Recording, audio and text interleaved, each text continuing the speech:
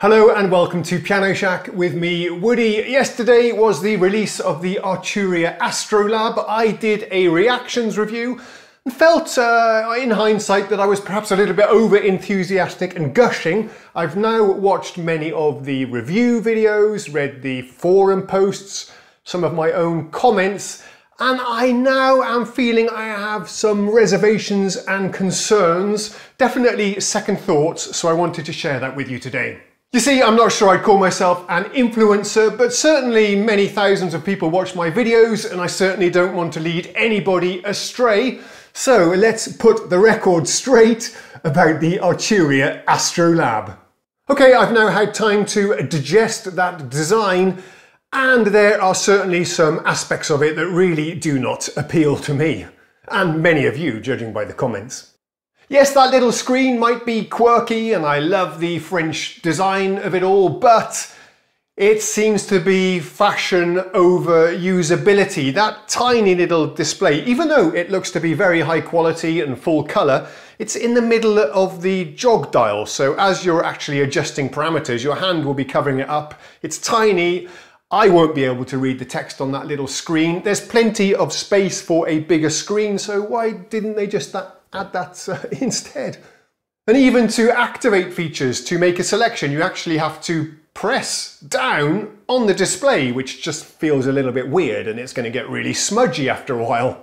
A lot of people have been complaining that you can't do deep editing on the keyboard, which is for me not a problem because I don't tend to enjoy doing that so much anyway. I just call up presets and tweak them, and for me I think actually these 8 macro knobs where you can adjust the most important synthesizer parameters and the effects are a really good choice. It is intended to be a stage keyboard, not a deep editing synthesizer. A bit sad to see on a keyboard of this price, about 1,600 euros, $1,600, somewhere around there, £1,500. Sad to see an external wall wart power supply. At that kind of price range, I expect to see internal power supplies. It has been confirmed on some of the reviews that the enclosure is made of metal. Those side panels, apparently not wood. I think it was Loop Pop said they're made of Bakelite, which is like a kind of very hard plastic. That's okay. If they look nice and are very robust and durable, that's a good thing. The problem is with wooden end cheeks is they always tend to get dinged, chipped and cracked. So I guess that's a good thing. A good thing that they made it of Bakelite, that is.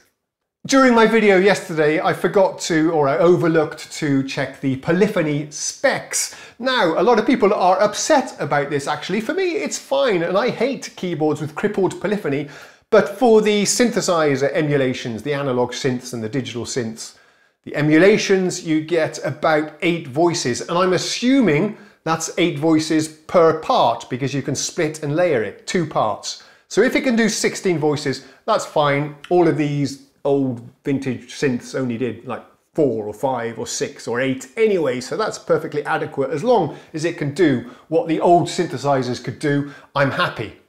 For the piano and acoustic voices, it seemed to be around 48, but the polyphony specs are a little bit vague, but I think it'll be good enough for me. And yes, it is 2-part multi-timbral. You can do splits and layers with 2 different sounds. I would have loved to have seen it as 4-part multi-timbral, like the Nord leads. For me, that's the real sweet spot. You can then connect it to the computer and do some sequencing of quite meaningful tracks with 4 different sounds going on at the same time. But 2 is okay and twice as good as 1. Okay, we need to talk about the key bed. This is supposedly a high quality key bed and some of the reviewers have said that it feels excellent, although some of those aren't really perhaps piano players. Sorry, I don't want to come across as a snob, but I just did, I guess. Bugger off! I think I'm going to write an angry comment. The real test of a keyboard is when you play in the black keys, you know, with lots of sharps and flats, like if you're playing in the key of B, for example, or C flat minor, C sharp minor, C flat, C sharp minor. You know what I mean. This guy is a real noob. When you do that, you tend to have your fingers towards the back of the keys. I saw a video from Arturia where I was incredibly disappointed actually. I'll put the photo up on the screen. You can see how the keyboard is the keys are very steeply angled as he's playing them. There's hardly any movement of the keys towards the back. That tells me it's a very short hinged keyboard, making it very challenging, hard and unsatisfying to play nice chords towards the back of the keys. So yeah, that's definitely something I was not excited to see. I haven't had great experience of Arturia keybeds in the past. Maybe I'll put a bit of B-roll here in the video. Woody Piano Shack.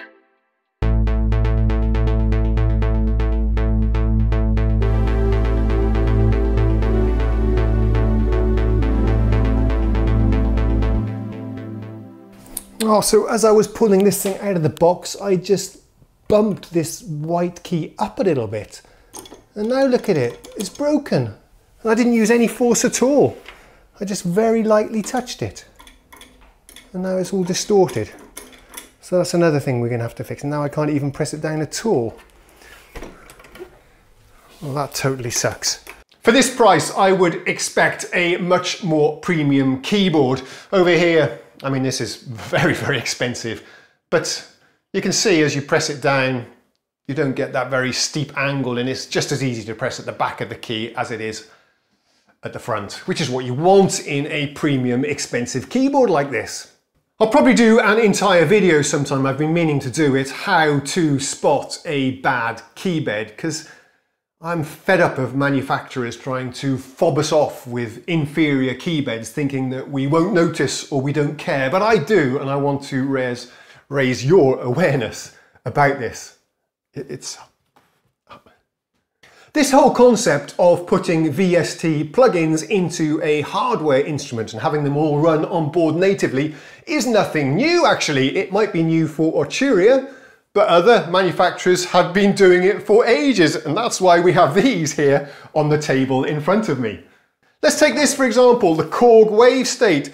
This is running the WaveState VST that you can download. You can buy it for about $100, run it on your computer together with your controller keyboard of choice. It sounds exactly the same. It is exactly the same synthesis engine. The advantage of this is only about $500, $600, one of these. The advantage, of course, is you get all of the controls mapped to the very complicated WaveState synthesizer engine.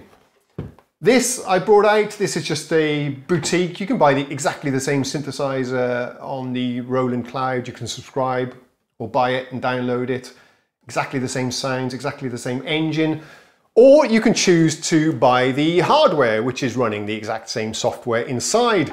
Some of you might be aware of Roland's Phantom flagship workstation synthesizers running the Zencore, yes, Zencore sound engine. Well, if you want to have that as a VST, just go to Roland Cloud and download and install Zenology. Exactly the same thing. The Roland synths, many people say it's just a plugin running in a box or a number of plugins.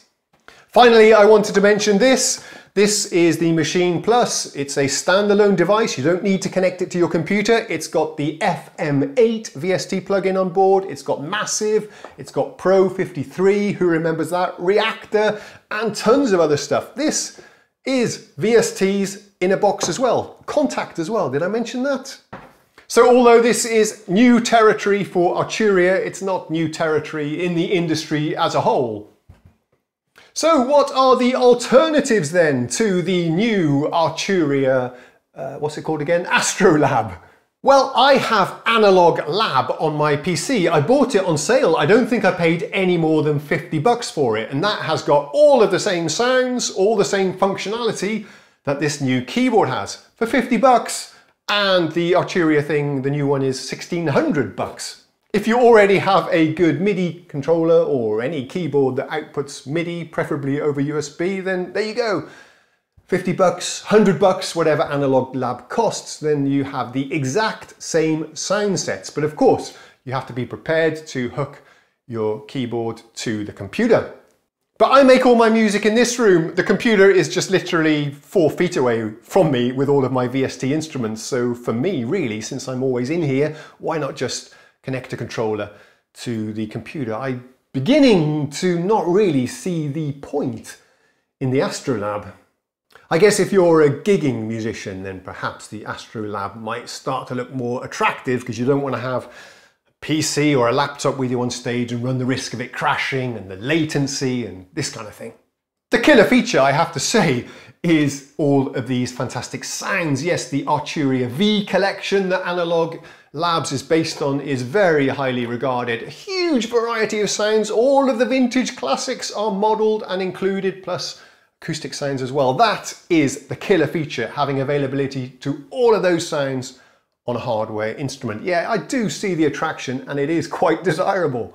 ARTURIA, why didn't you send me one of them to demonstrate? It feels like there was a huge party and I wasn't invited. Come on, show Woody some love. And that brings me on to the next question. Will I be buying one for myself? I was quite enthusiastic about it yesterday. I know, I apologise if I was a bit OTT gushing. I do get easily excited. But after reflecting on this and digesting all the information, the answer is no, I don't think so.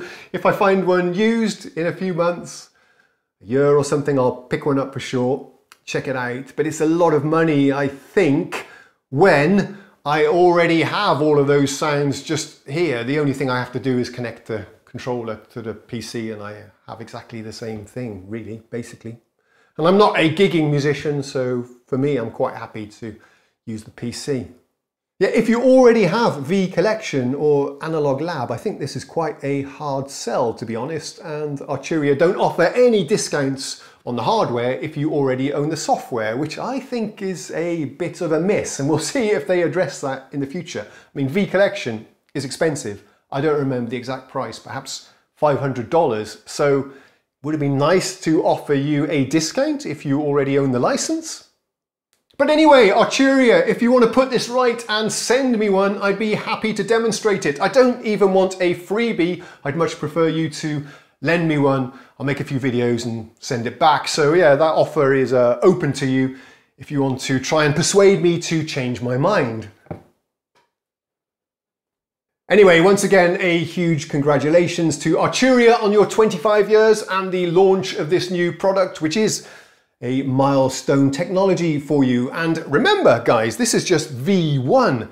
I can't wait to see what you have coming in the V2 version of the hardware. So that's about it. I just wanted to put the balance straight because I felt I was slightly over enthusiastic yesterday, which was genuine, that's my feelings. But after thinking about this overnight, I wanted to get the balance slightly better. Please do consider subscribing to the channel if you haven't already done so, and thank you so much if you have. It means a lot to me. Until next time then, I'll see you. Cheerio.